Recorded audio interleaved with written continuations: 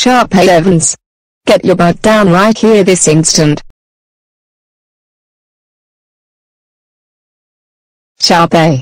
Why did you write down school sucks like hell in pieces? You'd better tell me the truth right now.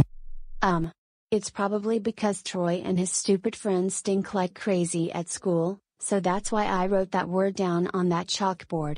Sharpay. You know that writing that word is going to get you in trouble. That does it.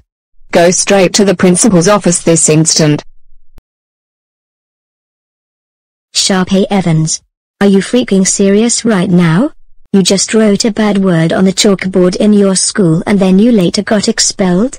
This has got to be the most worst thing you have ever done.